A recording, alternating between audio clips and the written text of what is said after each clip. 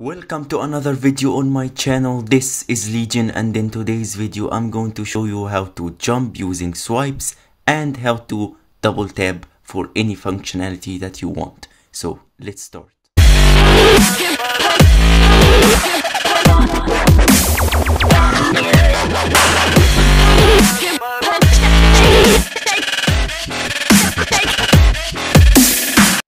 In the Unity editor I have a scene in which I have a character, a jump button, and two indicators for where you can touch the screen to move the character to the right and to the left.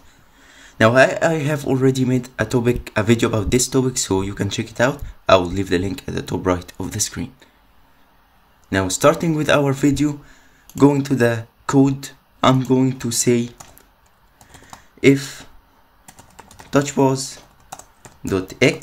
is bigger than or is greater than the width. So what that means is that I am touching the right half of my screen. Now I'm going to make another if statement. I'm going to check if the input dot touches I dot phase dot equals touch phase, or actually touch phase dot begin.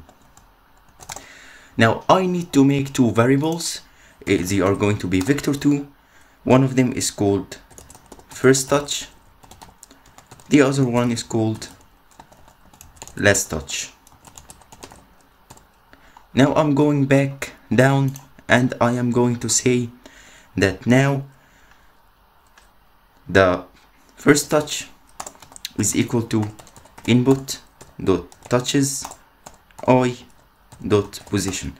Now when I first put my finger on the screen, this is going to save the position in the first touch variable. Now in the other condition, I'm going to just copy this. I'm going to paste it, get rid of the additional bracket, and I'm going to change the touch phase to touch phase dot moved. Now this is going to trigger when I move my finger on the screen. Now I'm going to make a vector3. It's called direction. So by the way, this code works for 2D and 3D as well. So if this wasn't really clear. So the direction is equal to input dot touches I dot position minus the first touch. Now this is going to make a vector indicating our direction.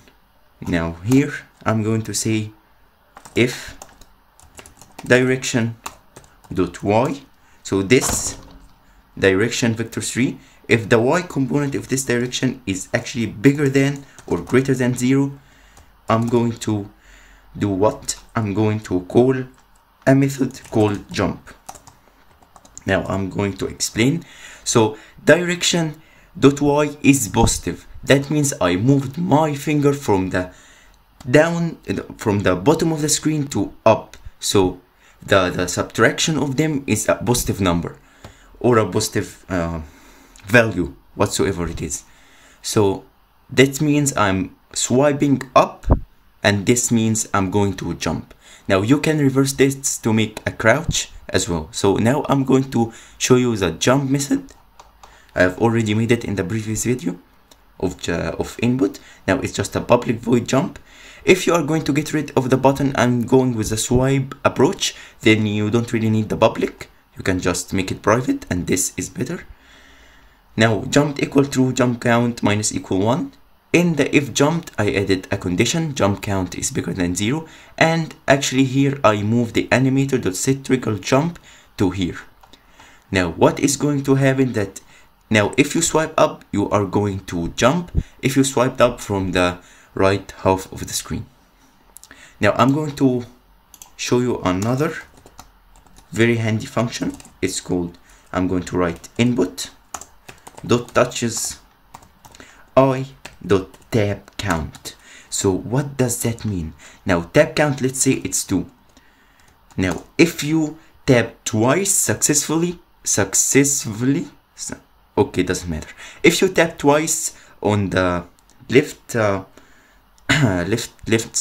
left half of the screen, you are going to perform a certain functionality, whatever you want. Now here I'm going to, let's say, destroy the game object. So when I hit that right half of the screen twice, when I tap it twice, this is going to destroy my hero, my character. Now here I actually made a mistake. Equals 2. Now this. Now you can make this 1, you can make it 3, you can make it 4, anything, but I think a double tap is the best. Now this is it. Now you can just copy this code and try it yourself. It's going to work. It's going to work. I have already tested it. And this brings us to the end of our video. If you found this video informative, then please hit the like and subscribe button for more videos like this. It would be really helpful for me. Thanks for watching. Peace out.